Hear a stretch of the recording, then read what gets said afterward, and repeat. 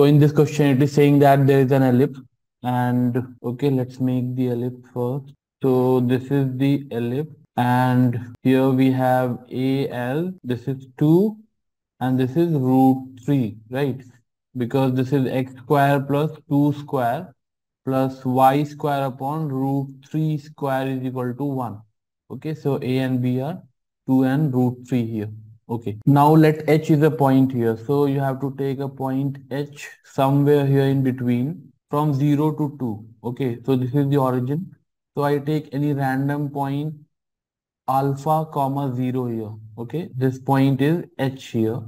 Okay, the coordinate of the point H is alpha comma 0. Okay, and alpha is any number from 0 to 2, right? So that means H is a point, it can be any point, okay, from 0 to 2 on the major axis, semi-major axis.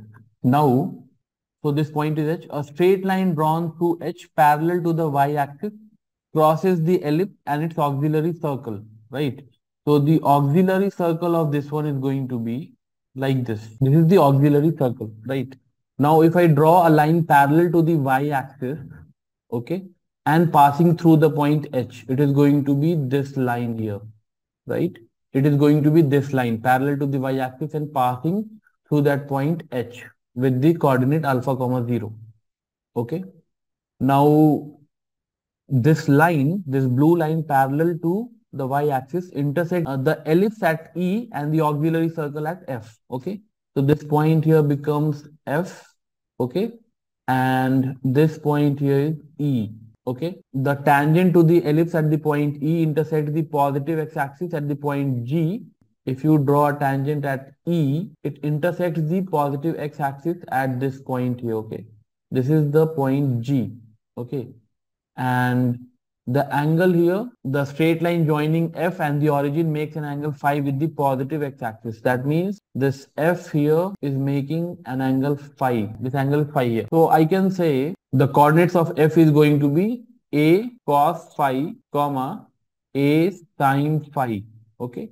And the coordinates of the point E is going to be, because phi is the eccentric angle here. Okay. So E is going to be A cos phi and B sin phi. Okay. This is the coordinate of the point E here, right? Now there is a tangent drawn at the point E, right? So the equation of any tangent to the ellipse is given by t is equal to 0, right? So I can say x1 upon 4 plus y1 upon 3 is equal to 1 is the equation of any tangent at the point x1 comma y1. Here the point E is given by this, right? So I can plug the values. For x1 I'll put A cos phi, for y1 I'll put B sin phi and get the equation of the tangent line. Okay. And here what is the value of A? A is 2, right? So A is equal to 2, of course. Fine. So the point F I can say is A is equal to 2. So I can say this is 2 cos phi, 2 sin phi. B is root 3. Okay. So 2 cos phi. For B I will write root 3.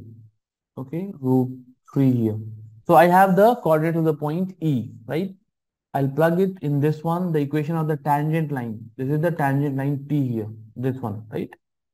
So x into 2 cos phi upon 4 plus y into root 3 sin phi upon 3 is equal to 1 is the equation of the tangent. Okay, so this becomes x cos phi upon 2 plus y sin phi upon root 3 is equal to 1, right? Now we'll have to find the point G, okay, where this line is meeting the positive x-axis here. So I'll just place y is equal to 0. So that gives me x is equal to 2 sec phi. Okay. So the coordinates of the point G is 2 sec phi comma 0. Okay. This is the point G here, this one. Okay. Now I have to find out the area of the triangle FGH, right? So I have all the points. I have the point H. H is what? Alpha comma 0. And what is alpha? Alpha is the x coordinates of these points, right? That is 2 cos phi.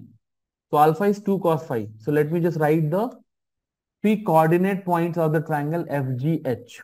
Okay, F is this, right? The coordinate of the point H is 2, 2 cos phi, comma 0, right? F is this and G is this one, right? So I have to find the area of the triangle FGH, right? I have the coordinates FGH and this is a right angle triangle FGH. So the triangle is FGH. This is the triangle, okay? So the area will be given by half into base. Base is how much? 2 sec phi minus 2 cos phi. The difference between G and H. Okay. And the height of that point F is given by coordinate of the point H, that is 2 sine phi. Okay. 2 sine phi. So this is the area. Now we can say this simplifies to 2 cancel to 1 minus cos square phi upon cos phi into sine phi here. Okay.